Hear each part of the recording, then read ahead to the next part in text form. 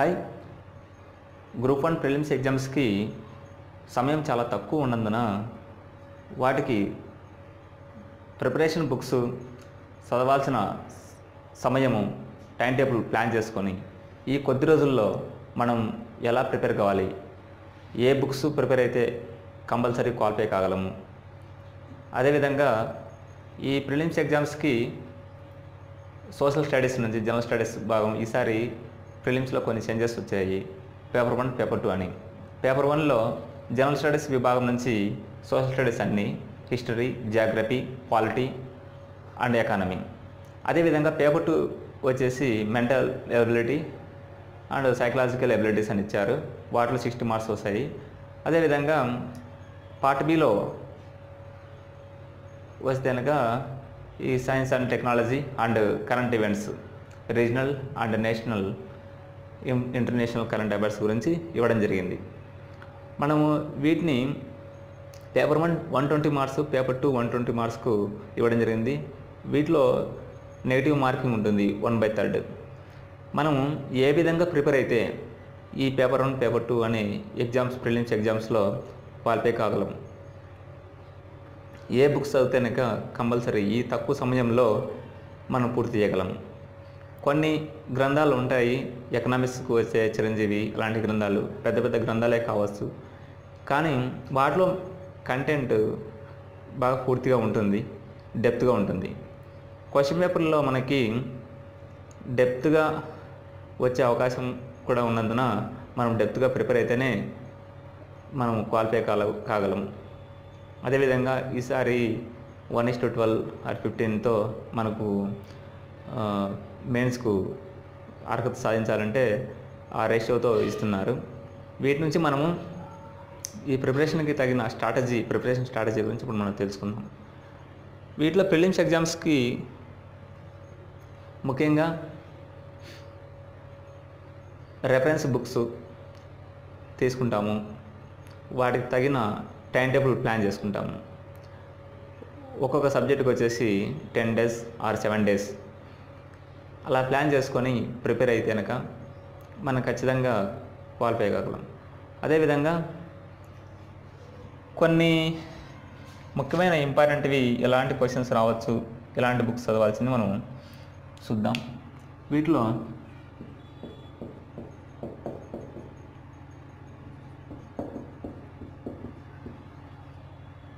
ఈ group 1 strategy చూస్తే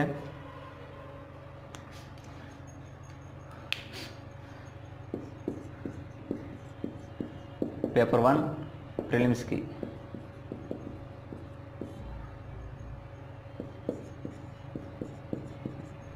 paper 2. వీటిలో paper 1లో history,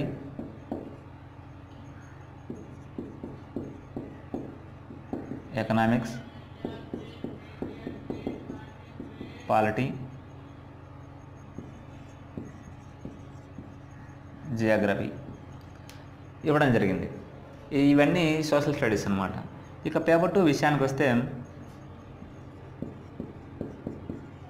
mental ability and psychological abilities అన్నమాట. వీటిలో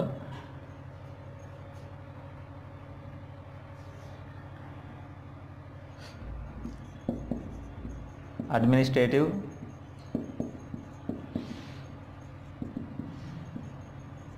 అండ్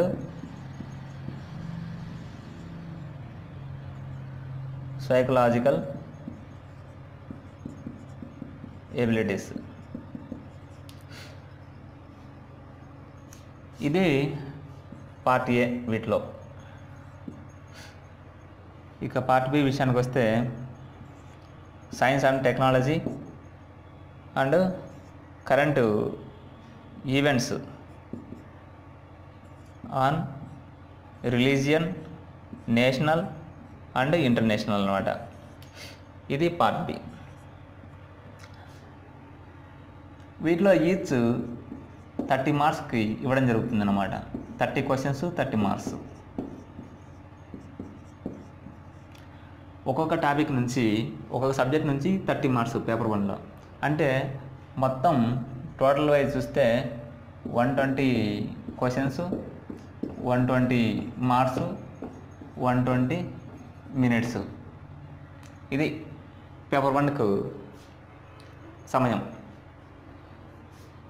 వీటిలో మనకి హిస్టరీలో చూస్తే కనుక మనకి కావాల్సింది తెలుగులో ఆధునిక బుక్ వచ్చేసి ఆధునిక భారతదేశ చరిత్ర బిపిన్ చంద్ర హిస్టరీకి సంబంధించింది. ఆధునిక భారతదేశ చరిత్ర బిపిన్ చంద్ర బుక్ మనకి ఎక్కువగా వీటి నుంచే ఎక్కువ క్వశ్చన్స్ వస్తాయన్నమాట. ఆధునిక భారతదేశ చరిత్ర. ఇంకా పోతే ప్రాచీన మధ్యయుగ, ఇవి 2 ఉన్నాయి. వీటి నుంచి తక్కువ క్వశ్చన్స్ అడిగే అవకాశాలు ఉన్నాయి. ఈ ప్రాచీన మధ్యయుగలో క్వశ్చన్స్ డెప్త్గా కూడా అడగచ్చు. ఓకే, వీటి నుంచి మనం ప్రిపేర్ కావాలంటే ప్రాచీనకు మధ్యయుగానికి ముఖ్యంగా text books academy AP Telugu academy books చాలా ఇంపార్టెంట్. ఓకే, ప్రాచీన మధ్యయుగానికి ఫస్ట్ రెఫరెన్స్ వచ్చేసి ఇవే సరిపోతాయి. లేదంటే ఇంకా ఎక్స్ట్రా చదవాలంటే ఎన్సీఆర్టీ బుక్స్ కూడా మస్ట్ చదివితే సరిపోతుంది. ఇంకా ఆధునిక భారతదేశ చరిత్రకు సంబంధించిన బిపిన్ చంద్ర బుక్ మాత్రం సరిపోతుంది. ఇక విషయానికి వస్తే వీటిలోనే ఇంకా ప్రాచీన భారతదేశ చరిత్రకు వచ్చేసి వల్లంపాటి వెంకట సుబ్బయ్య ఈ బుక్ సరిపోతుంది. ఈ బుక్ స్టాండర్డ్గా ఉంటుంది. ఈ అకాడమిక్స్లోనే ఇవి అకాడమిక్స్తో పాటు ఇది కూడా చదివితే సరిపోతుంది. ఇక మధ్యయుగానికి వచ్చేసి సతీష్ చంద్ర, ఇది స్టాండర్డ్ బుక్. ముఖ్యంగా ఫస్ట్ హిస్టరీ విషయానికి వస్తే ఆధునిక భారతదేశ చరిత్ర 2 టైమ్స్ రిపీట్ చేయండి. తర్వాత మధ్యయుగ ప్రాచీన భారతదేశ చరిత్రలు చదివేయండి. స్టాండర్డ్ బుక్ ఇది చదివిన తర్వాత text book AP text books, అదేవిధంగా వల్లంపాటి వెంకట సుబ్బయ్య ప్రాచీన భారతదేశ చరిత్ర, సతీష్ చంద్ర మధ్యయుగ భారతదేశ చరిత్రకి ఈ బుక్స్ చదివితే మస్ట్ అండ్ షుడ్. ఇకపోతే ఎకనామిక్స్ నుంచి 30 క్వశ్చన్లు వస్తాయి. ఇంకో విషయంకి వస్తే దాదాపు 15 క్వశ్చన్స్ ఈ ఆధునిక భారతదేశ చరిత్ర నుంచే రావచ్చు. ఓకే, ఇక ఎకనామిక్స్కు వచ్చే ఒకే ఒక్క పుస్తకం చిరంజీవి. ఈ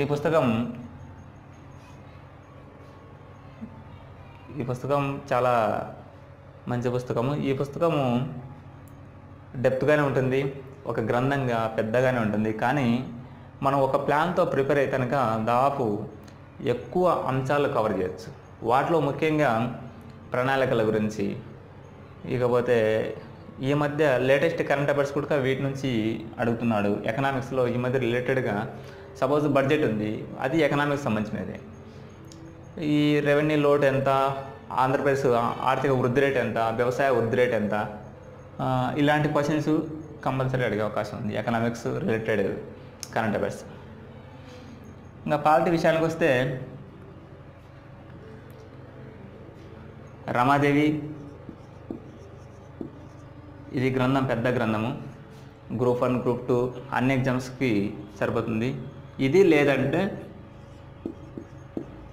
లక్ష్మీకాంత్ బుక్, అది కూడా కాదంటే ఇంకోటి కృష్ణాడి బుక్.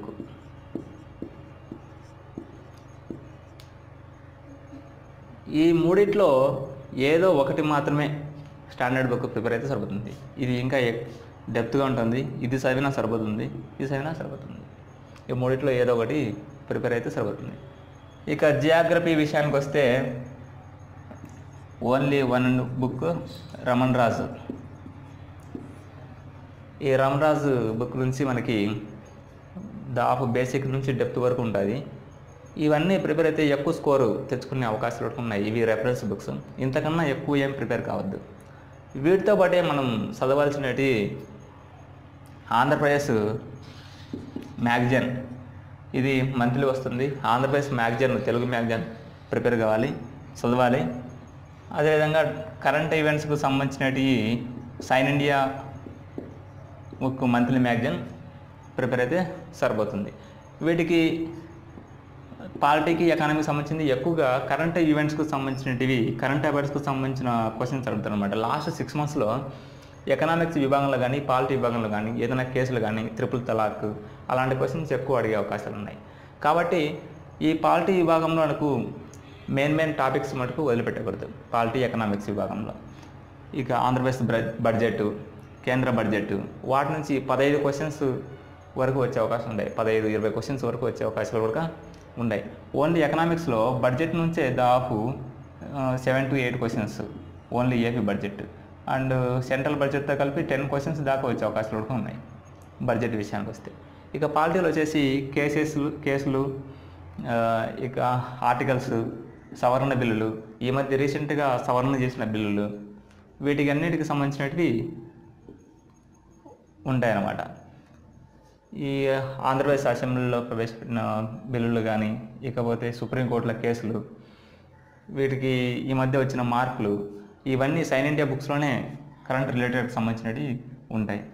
ఇక జియోగ్రఫీ విషయానికి వస్తే నదులు, వాటికి దగ్గరున్న సిటీస్, వాటికి నదులకు ఉపనదులు, నేషనల్ పార్క్స్ ఎక్కడెక్కడ ఉన్నాయి, ఏ ప్లేసెస్లో ఉన్నాయి, ఇలాంటి జియోగ్రఫీకి ఇంపార్టెన్స్ వస్తాయి. హిస్టరీ విభాగానికి వస్తే కనుక ఆధునిక భారతదేశ చరిత్రలో మనకు స్వాతంత్రం వచ్చినప్పుడు ముందు 1935 చట్టము, 1919 సంస్కరణలు, 1909 సంస్కరణలు, వాటిలో ఆ యాక్ట్స్లో ముఖ్యమైన విధి విధానాలు, సైమన్ కమిషను, అదేవిధంగా వాళ్ళు చేసిన ముఖ్యమైన వ్యక్తులు చేసిన నినాదాలు, ఇవి బేసిక్గా అడిగే క్వశ్చన్స్. ముఖ్యంగా వాటిని మనం ఫస్టే ఒక రివ్యూగా ప్రిపేర్ అయితే కనుక స్టార్టింగ్లోనే వీటి నుంచి 30కి 15 స్కోర్ చేసినట్టు అవుతాం అనమాట. మెయిన్గా ఏంటంటే హిస్టరీలో 1909 సంస్కరణలు, 1919 సంస్కరణలు, 1935 గవర్నమెంట్ యాక్ట్, 1948 రాజ్యాంగం సంబంధించినది. ఈ విధంగా మొదటి వ్యక్తులు, వాటికి సంబంధించినవి వీటిలో ఉంటాయి. వాటికి సంబంధించిన ప్రిపేర్ కావాల్సి ఉంటుంది. ముఖ్యమైన వ్యక్తులు గాంధీజీ, వాళ్ళ నినాదాలు, డూ ఆర్ డై, ఇలాంటివి సంబంధించినవి. ఇక ఎకనామిక్స్ విషయానికి వస్తే ప్రణాళికలకు సంబంధించినవి, ఏపీ బడ్జెట్, కేంద్ర బడ్జెట్, వీటికి సంబంధించి దాదాపు 15 క్వశ్చన్స్ కవర్ చేయొచ్చు. పాలిటీ విషయానికి వస్తే ఆర్టికల్స్, అమెండ్మెంట్స్, రీసెంట్ అమెండ్మెంట్స్, ఇక ప్రాథమిక విధులు, ముఖ్యంగా ఈ మధ్య ప్రవేశపెట్టిన పథకాలు, ఈ రిలేటెడ్గా కరెంట్ అఫైర్స్ రిలేటెడ్గా దీన్ని ప్రిపేర్ అయితే దాదాపు 15 క్వశ్చన్స్ కవర్ చేయొచ్చు. జియోగ్రఫీ విషయానికి వస్తే నదులు, పార్క్స్, వాటి దగ్గర ఉన్న సిటీలు, వీటికి సంబంధించి 15 మార్క్స్ కవర్ చేయొచ్చు. ఈ విధంగా పేపర్ 1 అనేది ఈజీగా కవర్ చేయవచ్చు. ఇవి పెద్ద బుక్స్ అనే కావచ్చు, కానీ వాటిని తగిన సమయం కేటాయించుకొని ప్లానింగ్తో ప్రిపేర్ అయితే వాటికి ఎప్పటికీ ఉపయోగపడతాయి. గ్రూప్ 1కే కాదు, నెక్స్ట్ గ్రూప్ 2 కూడా చాలా ఈజీగా ఉపయోగపడుతుంది. ఇక మెంటల్ ఎబిలిటీ విషయానికి వస్తే కనుక పార్ట్ 2లో మొత్తం వీటిలో కూడా 120 క్వశ్చన్స్ గాను మెంటల్ ఎబిలిటీ అండ్ దీనికి సంబంధించిన పార్ట్ ఏలో 60 క్వశ్చన్స్, 60 మార్క్స్ వీటికి సంబంధించింది. 60 మార్క్స్ వరకు మెంటల్ ఎబిలిటీకి, అడ్మినిస్ట్రేటివ్ అండ్ సైకలాజికల్ బిట్స్కి ఇచ్చాడు. వీటి నుంచి 30 to 35 క్వశ్చన్స్ మెంటల్ ఎబిలిటీ ఉంటాయి. ఈ మెంటల్ ఎబిలిటీ అనేది వాటికి సపరేట్ బుక్స్ అంటూ గ్రంథాలు చదవాల్సిన అవసరం లేదు. తెలుగు అకాడమీ బుక్స్లో మ్యాథమెటిక్స్ విభాగంలో మనము 9th class and 10th class, 8th class కూడా ప్రిపేర్ అయితే ఇంకా డెప్త్గా ప్రిపేర్ కావాలంటే 11th and 12th కూడా అవసరం లేదు. 11th and 12th, 8th నుంచి 9th, 10th వరకు ఈ మెంటల్ ఎబిలిటీ సంబంధించిన క్వశ్చన్స్ ప్రిపేర్ అయితే సరిపోతుంది. లేదంటే ప్రీవియస్ పేపర్లో ఏ విధంగా క్వశ్చన్స్ అడిగారు, ఈజీగానే అడుగుతున్నారు అనమాట. ప్రీవియస్ క్వశ్చన్లో దాదాపు 30 క్వశ్చన్స్ ఇస్తే 30కి 30 అవుట్ ఆఫ్ 30 తెచ్చుకునే అవకాశం కూడా చాలా ఎక్కువ ఉన్నాయి. ఈ విధంగా చేయాలంటే 30 అవుట్ ఆఫ్ 30 తెచ్చుకోవాలంటే ముందు ప్రీవియస్ పేపర్లో తిరగాల్సి ఉంటుంది. ఈ ప్రీవియస్ పేపర్లో ఎలాంటి క్వశ్చన్స్ ఇచ్చారో చూస్తే చాలా ఈజీగా ఉంటాయి. దాన్ని బట్టి ఎలాంటి మెటీరియల్స్ చదవాలి, ఎలాంటి బుక్స్ చదవాలి అనేది విషయాన్ని పెట్టుకోవచ్చు. ఇది ఇవన్నీ అయిపోయిన తర్వాత లాస్ట్లో అయినా మనం వీటిని ప్రిపేర్ కావచ్చు ఒక 3 or 4 డేస్లో. ఇక అడ్మినిస్ట్రేటివ్ అండ్ సైకలాజికల్ ఎబిలిటీస్ అంటే మనలో ఉండే సైకలాజికల్ ఎబిలిటీస్ని బయటికి తీసుకురావడానికి మన ఆలోచన విధానాన్ని తీసుకునే విధంగా ఇవి క్వశ్చన్స్ ఉంటాయన్నమాట. వీటికి సంబంధించినట్టు ఏదైనా ప్రీవియస్ పేపర్లో కానీ మనం చూస్తే సరిపోతుంది, కానీ వీటికి సపరేట్ మెటీరియల్ అంటూ చదవాల్సిన అవసరం కూడా ఉండదు. మన బేసిక్ నాలెడ్జ్ని బయట తీసే ఉద్దేశంతో ఇవి ఉంటాయి. వీటి ద్వారా మనం ఈ 60 క్వశ్చన్ గాను అవుట్ ఆఫ్ 50 క్వశ్చన్స్ ఈజీగా గెయిన్ చేయవచ్చు. ఇకపోతే సైన్స్ అండ్ టెక్నాలజీకి సంబంధించినది లేటెస్ట్ ఈ మధ్య లాస్ట్ 6 మంత్స్కి సంబంధించినది కరెంట్ అఫైర్స్లో లాస్ట్ 6 మంత్స్కి సంబంధించిన సైన్స్ అండ్ టెక్నాలజీ విభాగం నుంచి చదివితే సరిపోతుంది అనమాట. ఇంకేం అవసరం ఉండలేదు. ఇక ప్రీవియస్గా చూస్తే ఒక సపోజ్ ఏదైనా ఒక దాని గురించి డిస్కస్ చేయాలంటే సైన్స్ అండ్ టెక్నాలజీ గురించి దాన్ని ప్రీవియస్ ఫస్ట్ స్టార్టింగ్ ఎప్పుడు స్టార్ట్ అయింది అనే దాని గురించి కూడా అడిగే లేటెస్ట్ జీకే గురించి కూడా అడిగే అవకాశం కూడా ఉంది సైన్స్ అండ్ టెక్నాలజీ విభాగం నుంచి. ఇక కరెంట్ ఈవెంట్స్ కరెంట్ అఫైర్స్ విభాగంలో రీజనల్ అంటే స్టేట్ వైడ్ మన ఏపీ వైడ్ నుంచి ఎక్కువ అడిగే అవకాశాలు ఉన్నాయి. వాటిలో ముఖ్యంగా స్కీమ్స్ పథకాల గురించి అడుగుతారు అన్నమాట. పథకాలు ఇప్పుడు చంద్రన్న బీమా పథకము, యువనేస్తం పథకము, ఇకపోతే పసుపు కుంకుమ పథకాలు, వాటికి సంబంధించిన అమౌంట్ ఎంత ఇస్తుంటారు, ఎప్పుడు ప్రారంభించారు, ఏ గ్రామంలో ప్రారంభించారు, ఇలాంటి క్వశ్చన్స్ ఖచ్చితంగా అడుగుతారు. రీజనల్ విభాగం నుంచి ఎక్కువ క్వశ్చన్స్ వచ్చే అవకాశం ఉందన్నమాట. ఫస్ట్ మనము కరెంట్ ఈవెంట్స్ గురించి చదవాలంటే రీజనల్ విభాగమే ఫస్ట్ ముందు ఎంచుకోవాలి. వాటికి ఒక పాయింట్స్ వైజ్ రాసుకొని ఒక పథకాలు కానీ లేదంటే స్పోర్ట్స్ విభాగం కూడా చాలా ఇంపార్టెంట్. స్పోర్ట్స్లో లాస్ట్ ఇయర్ ఐపీఎల్ విజేత ఎవరు, లేదంటే చెస్ విజేత ఎవరు, రన్నరప్ ఎవరు, ఇలాంటివి ముఖ్యంగా గుర్తుపెట్టుకోవాల్సిన విషయాలు. లేదంటే పలానా క్రీడాకారుడు ఏ ఆటకు సంబంధించిన వాడు, ఇలాంటి క్వశ్చన్స్ స్పోర్ట్స్ నుంచి ఎక్కువ అడిగే అవకాశాలు ఉన్నాయన్నమాట. మనకు గోల్డెన్ పథకాలు ఎన్ని వచ్చాయి లాస్ట్ జరిగిన ఏదైనా ఈవెంట్లో అనుకో. ఇకపోతే నేషనల్ కరెంట్ అఫైర్స్ సంబంధించింది కేంద్ర ప్రభుత్వ పథకాలు, కేంద్ర బడ్జెట్కు సంబంధించినవి, ఇలాంటి సదస్సులు సమావేశాలు ఇలాంటి సంబంధించి ఉంటాయి. ఇంటర్నేషనల్ విషయానికి వస్తే కనుక చాలా తక్కువ క్వశ్చన్స్ అడిగే అవకాశాలు ఉన్నాయి. మన ప్రధానమంత్రి మోడీ అక్కడికి వెళ్ళినప్పుడు వాళ్ళ ఒప్పందాల గురించి కానీ, ఇంటర్నేషనల్ పరంగా అక్కడ కరెన్సీ గురించి కానీ, సపోజ్ మయన్మార్ కరెన్సీ ఏది, బంగ్లాదేశ్ కరెన్సీ ఏది, ఇలాంటి సంబంధించిన అడుగుతారు. ఇకపోతే జీకే విషయానికి వస్తే కనుక నేషనల్ పార్క్ సంబంధించినవి, ఐఎంఎఫ్ ఎప్పుడు స్థాపించారు, WTO దేనికి సంబంధించింది, వాటిని విస్తరించండి, ఇలాంటి క్వశ్చన్స్ ముఖ్యంగా అడిగే అవకాశాలు ఉన్నాయన్నమాట. ఇక వీటికి అన్నిటికీ కరెంట్ అఫైర్స్కి సంబంధించినట్టు కరెంట్ అఫైర్స్ కానీ సైన్స్ అండ్ టెక్నాలజీ కానీ చదవాల్సిన విషయం ఏంటంటే ఆంధ్రప్రదేశ్ మ్యాగజైన్ అండ్ కరెంట్ ఈవెంట్స్కి సంబంధించి సైన్ ఇండియా బుక్స్ చదివితే సరిపోతుంది. ఇక వీటికి సంబంధించిన అన్ని పీడిఎఫ్స్ కానీ, హిస్టరీ కానీ, ఎకనామిక్స్ కానీ, పాలిటీ, జియోగ్రఫీ, వీటికి ప్రీవియస్ పేపర్లు కానీ అన్నీ మీకు కావాల్సిన వాళ్ళు మీకు పీడిఎఫ్ ద్వారా మన మెటీరియల్స్ అన్నీ పంపించగలుగుతాము. వాటిని ప్రింట్ తీసుకొని చేసుకోవచ్చు. ఇకపోతే గ్రూప్ 1 ప్రిలిమ్స్ ఎగ్జామ్స్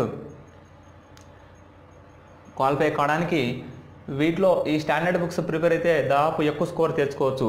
1/3 నెగిటివ్ను పక్కన పెట్టేస్తే 1/3 నెగిటివ్ ఉందని ఆలోచించాల్సిన విషయమే కాదు ఇవన్నీ ప్రిపేర్ అయితే కనుక. ఇక మెంటల్ ఎబిలిటీ అండ్ పేపర్ 2 విషయానికి వస్తే కనుక psychological abilities and science and technology and current affairs అయితే చాలా ఈజీగా ప్రిపరేషన్ కొనసాగించవచ్చు. వీటిలో సెకండ్ పేపర్లోనే ఎక్కువ స్కోర్ తెచ్చుకునే అవకాశాలు కూడా ఉన్నాయి. ఫస్ట్ పేపర్లో కూడా మనము ఆ స్టాండర్డ్ బుక్స్ కోసమని కొంచెం ఇబ్బంది పడతామేమో, కానీ ఈ స్టాండర్డ్ బుక్స్ ఒకసారి ప్రిపేర్ అయిన తర్వాత గ్రూప్ 1కి గ్రూప్ 2కి అన్ని ఎగ్జామ్స్కి మనకి ఉపయోగపడతాయి. కాబట్టి మనం ఫస్ట్ పేపర్కి మనం ఒక ప్లానింగ్ పెట్టుకుంటే కనుక ఫస్ట్ పేపర్ కూడా చాలా ఈజీగా క్లియర్ చేయవచ్చు. ఈ విధంగా గ్రూప్ 1 సంబంధించిన reference books and preparation plans మనమే కేటాయించుకోవాలి. ఒక్కొక్కరికి ఒక విధంగా ప్రిపరేషన్ ప్లాన్ ఉంటుంది. టైం ప్లాన్ ప్రకారం చేసుకుంటే ఈ గ్రూప్ 1 ఫిల్మ్స్ ఈజీగా క్లియర్ చేయవచ్చు. వీటితో పాటు మనము గ్రూప్ 2 గ్రూప్ 3 కూడా అప్లై చేసి ఉంటాము. ఈ గ్రూప్ 2 గ్రూప్ 3కి గ్రూప్ 1 లెవెల్లో మనం ప్రిపేర్ అయితే గ్రూప్ 2 గ్రూప్ 3 నెక్స్ట్ ఎగ్జామ్స్ మేలో అండ్ ఏప్రిల్లో జరుగుతున్నాయి కాబట్టి వాటికి ఈజీగా క్లియర్ చేయవచ్చు. Thank you.